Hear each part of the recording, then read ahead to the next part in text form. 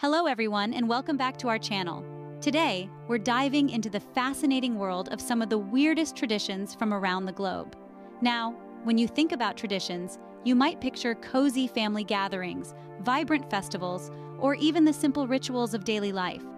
But the traditions we're about to explore are a world apart from these familiar scenes.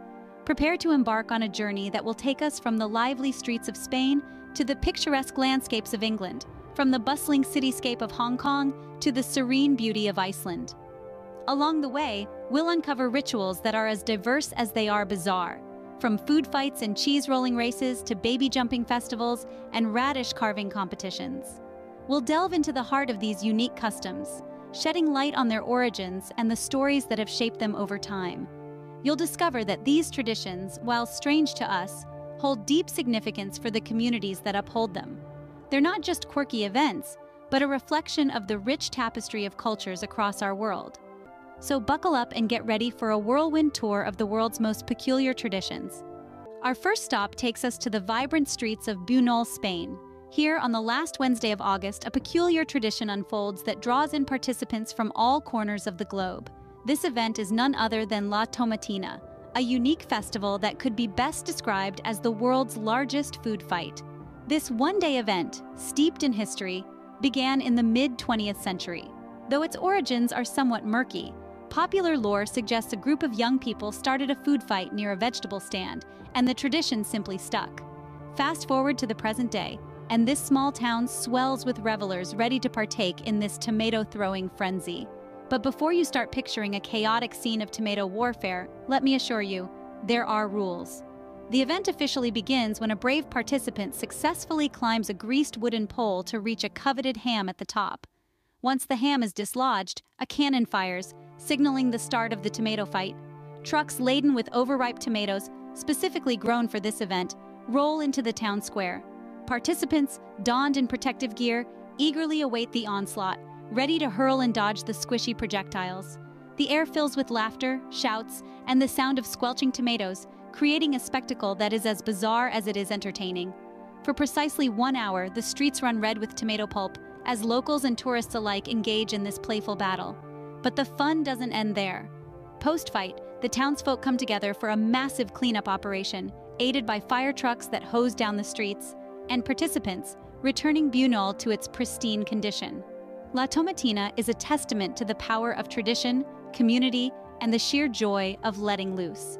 It's an event that transcends language and cultural barriers, uniting people in a shared experience of fun and camaraderie. Imagine being in the middle of a frenzy, surrounded by squishy tomatoes flying left and right. Next up, we roll over to Gloucestershire, England. Nestled in the heart of the Cotswolds, this county is home to an annual event that is as whimsical as it is thrilling, the Cooper's Hill Cheese Rolling and Wake. Held every spring bank holiday, the event sees daredevils from around the world chase a 9-pound wheel of double Gloucester cheese down a steep hill. The cheese, released from the top of the hill, can reach speeds of up to 70 miles per hour. But fear not, no cheese has been harmed during this event, as the wheel is encased in a wooden shell for protection. The origins of this tradition are shrouded in mystery. Some say it dates back to Roman times, while others believe it's a pagan ritual to welcome the arrival of spring. The truth? Nobody really knows, but that doesn't stop the fun. The event attracts a diverse crowd, from locals who've grown up watching the race to international visitors eager to participate in the cheesy chase. The goal? Simple. Be the first to reach the bottom of the hill, and you win the cheese. But let's be honest, it's more about the thrill of the chase than the prize itself. Despite its popularity, the event has seen its fair share of controversy. Concerns about safety led to the official event being canceled in 2010. But that hasn't deterred the cheese chasers. Each year, enthusiasts gather at Cooper's Hill, keeping the tradition alive, albeit unofficially. While the event might seem slightly mad, it's a testament to the spirit of community and tradition. The laughter, cheers, and camaraderie that fill the air on race day make the bumps, bruises, and tumbles all worth it. It's not just about chasing a wheel of cheese down a hill. It's about celebrating a unique tradition that brings people together from all walks of life. So whether you're a thrill seeker, a cheese lover, or simply a fan of quirky traditions, the Cooper's Hill Cheese Rolling and Wake is a spectacle not to be missed. It's cheesy madness at its finest. Now we hop back to Spain, where things take a peculiar turn with the baby jumping festival. Known as El Colacho in Spanish, the baby jumping festival is as peculiar as it sounds. This unique tradition hails from the quaint village of Castrillo de Murcia, near Burgos in Spain. Held annually since the early 17th century, the festival centers around a practice that might make the uninitiated gasp. Picture this. Men dressed as the devil, complete with yellow masks and red jumpsuits, leap over rows of newborn babies. That's right. The babies, who are blissfully unaware of the spectacle, lie on mattresses in the town's main square, swaddled in their best finery. But why, you may ask, would anyone jump over babies? Well, the tradition is steeped in religious symbolism. It's part of the Catholic feast of Corpus Christi, which falls 60 days after Easter. The men, or devils, represent evil spirits. By leaping over the infants, they are said to cleanse them of original sin, ensuring their safe passage through life. The festival is not without its share of controversy, of course. Safety concerns have been raised time and again, but the villagers staunchly defend their tradition. They insist that not a single baby has been injured in the centuries-long history of the festival. On the day of the festival, the air is thick with excitement. The devil-dressed men, known as colacos, run through the streets, whipping onlookers with horsehair whips. This is followed by the main event, the baby jumping. The spectacle draws crowds from far and wide, all eager to witness this bizarre yet fascinating custom. After the jumping concludes, the babies are sprinkled with rose petals and returned to their parents, who watch the proceedings with a mix of anxiety and pride. The festival ends with a procession through the town, and of course a grand feast. Talk about an unusual baptism. It's a reminder that the world is full of traditions that may seem strange to us, but are cherished and preserved by those who practice them. Heading north to Iceland, we encounter a culinary tradition that might make your taste buds tingle or cringe. Iceland, the land of ice and fire, is known for its stunning landscapes, and equally remarkable are its culinary traditions. Among them, Hákarl stands out, not just for its unique preparation, but also for its distinctive taste and smell. Hákarl is a traditional Icelandic dish made from a type of shark called the Greenland shark. Now, this isn't your typical seafood dish. Uniquely, the Greenland shark is poisonous when fresh due to a high concentration of urea and trimethylamine oxide. To make it edible, the shark meat undergoes a fermentation process that lasts for several weeks, and then it's hung out to dry for several months. The result? A delicacy that's deeply woven into the fabric of Icelandic culture, a symbol of survival and resilience against the harsh Nordic environment. It's a dish that's often served during the midwinter festival known as Thorrablot. But what does Hákarl taste like? The flavor profile of this fermented shark meat has been described as an acquired taste. It's robust, rich, and has a certain tanginess to it. Some have likened it to a strong cheese, while others say it's more like very ripe camembert. And then there's the smell. Oh, the smell. The aroma of Hákarl is often the first challenge for those daring enough to try it. The scent is powerful, pungent, and reminiscent of ammonia. It's a smell that's hard to forget, much like the dish itself. Despite its notoriety, Hákarl remains an important part of Icelandic culinary heritage. It's a testament to the resourcefulness and ingenuity of the Icelandic people, who have managed to turn a poisonous predator into a prized delicacy. So, if you ever find yourself in Iceland, why not give Hákarl a try? Who knows? You might find yourself developing a taste for this unusual dish. It's a delicacy that's acquired quite the reputation for its pungent aroma and unique flavor. Our journey now takes us to the vibrant streets of Hong Kong for the Cheung Chau Bun Festival. The festival, held annually on the island of Cheung Chau, is an intriguing blend of culture, history, and of course, buns. Cheung Chau, which translates to Long Island, is a small, bustling island off the coast of Hong Kong. Once a year, on the 8th day of the 4th moon in the lunar calendar, this island transforms into a hub of festivity and tradition. The Bun Festival, also known as the Bun Scrambling Competition, is the highlight of this celebration. The festival has its roots in the 18th century, when the island was plagued by a devastating plague. According to folklore, the local fishermen paraded statues of deities through the village, a ritual they believed would drive away the evil spirits causing the plague. Miraculously, the plague was eradicated, and the ritual evolved into an annual tradition, eventually leading to the Bun Festival we know today. The star attraction of the festival is the Bun Mountain or Bun Tower, a tall bamboo structure covered in sweet buns. These are not just ordinary buns, but lucky buns, stamped with the Chinese character for peace. The festival reaches its climax when competitors scramble up the tower, trying to collect as many buns as possible.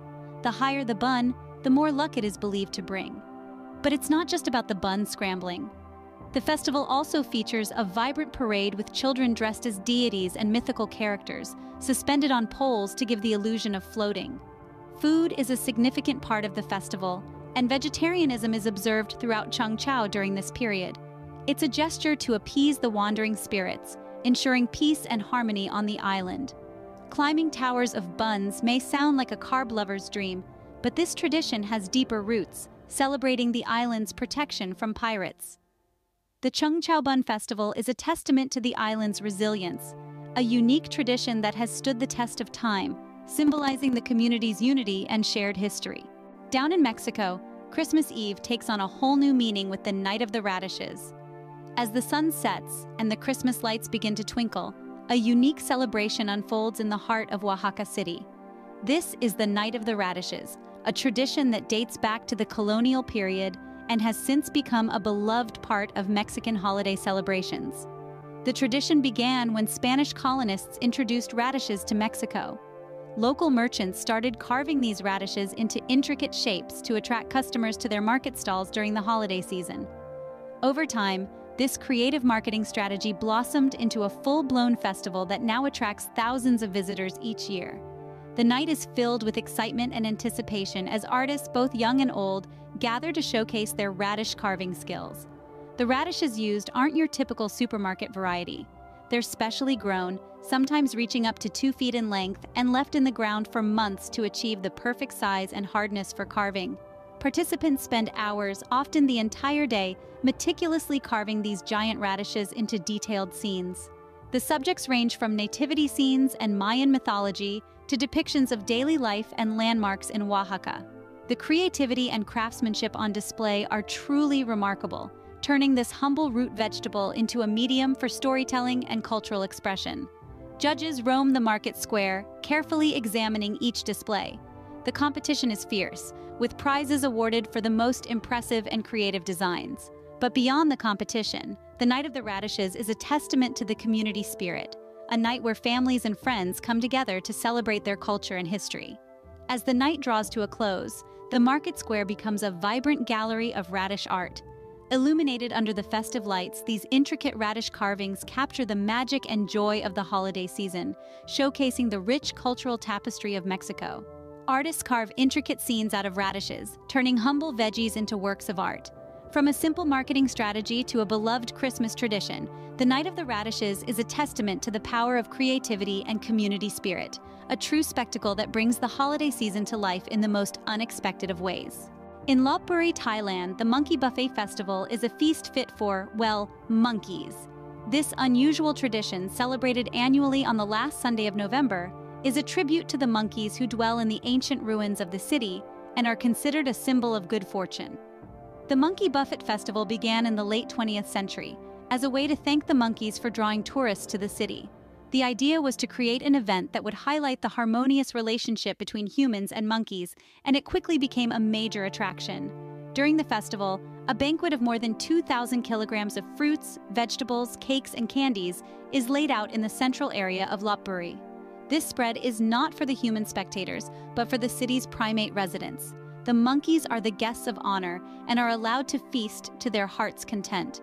These feisty creatures, primarily macaques, descend in droves from the nearby ruins and power lines to partake in the feast. They are far from shy, grabbing food with both hands and even stuffing their cheeks to store snacks for later. It's a sight that's both amusing and endearing, as the monkeys munch, crunch, and squabble over the feast. While the festival is a spectacle in itself, it also carries a deeper significance. It reflects the Thai people's belief in merit-making and giving back to nature. By feeding the monkeys, they demonstrate their gratitude to these animals who have become an integral part of their city. As the day winds down, the monkeys retreat back to their homes, their bellies full, leaving behind a scene of happy chaos. The Monkey Buffet Festival is not just about feeding the monkeys, but also about celebrating the unique bond between humans and animals and the shared spaces we inhabit. Locals and tourists alike gather to watch these mischievous primates indulge in a spread of fruits and veggies. It's a tradition that, while quirky, encapsulates the spirit of respect, gratitude, and coexistence that is deeply embedded in Thai culture. Traveling to Japan, we encounter the intense sport of Bo-taoshi.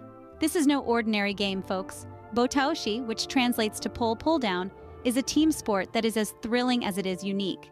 Imagine two teams, each consisting of 75 players, battling it out in a bid to lower the other team's pole. The pole, standing at a lofty height of approximately 10 feet, must be defended by one team while the other attempts to topple it. The team on defense is split into two groups, the pole support and the fielders. The pole support team, as the name suggests, is tasked with keeping the pole upright. Meanwhile, the fielders form a protective ring around the pole to fend off the attacking team. The attacking team, on the other hand, employs a multitude of strategies to achieve their goal. Some members form a human pyramid to reach the top of the pole, while others focus on disrupting the defense. The game ends when the pole is tilted to a 30-degree angle. Bo-taoshi is not just about physical prowess, though. It's a game of strategy, where teams must coordinate their moves and tactics to outsmart their opponents. It's also about spirit and camaraderie, with each team member playing a crucial role in the success of their team. This tradition is most commonly seen during the sports festivals of Japanese military academies, particularly the National Defense Academy of Japan. It's a sight to behold, with the field transforming into a battleground of strength, agility, and strategy. Bo-taoshi is a testament to Japan's love for unique and energetic traditions.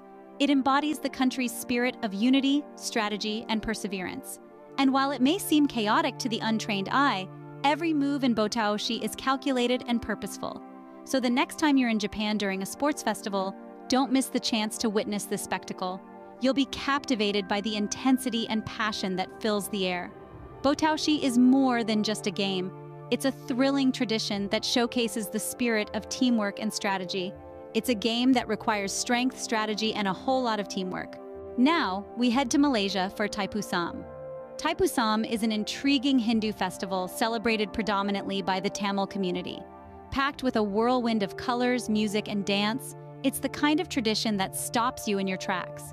But what makes Thaipusam stand out among the world's traditions is its intense spiritual devotion. Devotees prepare for this festival through a month-long fast, purifying their bodies and focusing their minds on God Murugan, the Hindu god of war. When the day of Thaipusam arrives, devotees engage in various acts of devotion and penance. They carry kavadis, which are elaborately decorated structures, on their shoulders and walk in a procession to the temple. But here's the twist. Some devotees pierce their bodies with hooks and skewers as an act of penance. The most striking of these is the vel kavadi, a large semicircular structure adorned with peacock feathers and attached to the devotee through 108 vels or spears, which are pierced into the skin on the chest and back. It's a visual spectacle that's as astounding as it is confounding. But it's not all about the pain and penance. Thaipusam is also a time for community and celebration. Families and friends gather to support the devotees, cheering them on as they undertake their arduous journey. Music fills the air, providing a rhythmic backdrop to the procession. The streets become a vibrant canvas of color, faith, and devotion. Thaipusam, while physically demanding, is a testament to the strength of the human spirit and the power of faith. It's a tradition that speaks volumes about the endurance, devotion, and resilience of the Tamil community. And so, as we leave the bustling celebrations of Thaipusam behind, we're reminded of the incredible diversity of global traditions. Each one, no matter how unusual it may seem, holds a unique place in the cultural fabric of our world. It's a powerful display of faith and endurance. Finally, we land in Scotland, where pre-wedding jitters take on a whole new meaning with the blackening of the bride. This quirky Scottish tradition is as fun as it is messy, turning the ordinary into the extraordinary, all in the name of love and matrimony. Here's how it works. On a day leading up to the wedding, unsuspecting brides and grooms-to-be are kidnapped by their friends and family. Sounds like the start of a thriller, right? But it's all in good fun. The couple is then paraded around town and subjected to a barrage of unsightly, smelly, and downright icky substances. We're talking about things like eggs, flour, feathers, soot, and sometimes even fish guts. The messier, the better. But why, you might ask, would anyone willingly subject themselves to such a spectacle? Well, it's all rooted in good-natured symbolism. The idea is that if a couple can withstand this public display of humiliation and still come out smiling, they can handle anything that married life throws at them. It's a test of their mettle, resilience, and humor. And it's not all about the couple either. The blackening is often a community event, with everyone pitching in to make the day as memorable and messy as possible. It's a testament to the close-knit nature of Scottish communities, where everyone is invested in the happiness and success of the newlyweds. And let's not forget the aftermath. Once the couple is thoroughly blackened, they're usually tied to a tree or a lamppost. After a good laugh, it's the newlyweds' responsibility to free themselves and clean up. So, the blackening of the bride tradition may seem strange to outsiders, but in Scotland, it's a beloved ritual that brings people together and gives the soon-to-be-wed couple a good-natured roasting before their big day. Friends and family cover the soon-to-be-wed couple in all sorts of messy substances, ensuring they're ready for whatever marriage throws their way. And there you have it, folks. 10 of the world's weirdest traditions that showcase the rich tapestry of cultures across the globe. We've journeyed through the vibrant, tomato-strewn streets of Bunol, Spain, rolled down the steep hills of Gloucestershire, England, in pursuit of cheese, and leaped over babies in the name of tradition in Spain. We've braved the pungent aroma of fermented shark meat in Iceland, climbed bun towers in Hong Kong, and marveled at the artistic transformation of radishes on Christmas Eve in Mexico. We've feasted our eyes on a buffet fit for monkeys in Thailand, witnessed the intense sport of Bo-taoshi in Japan, and admired the powerful display of faith and endurance during Thaipusam in Malaysia. And let's not forget the messy pre-wedding tradition of the blackening of the bride in Scotland. Truly, our world is a fascinating place, filled with unique customs and traditions that may seem unusual to us, but hold special meaning and significance to the people who practice them. These traditions, as weird as they may seem, remind us of the diversity that makes our world so incredibly interesting. They are a testament to human creativity and the lengths to which we will go to celebrate, to express ourselves, and to uphold the traditions that have been passed down through generations.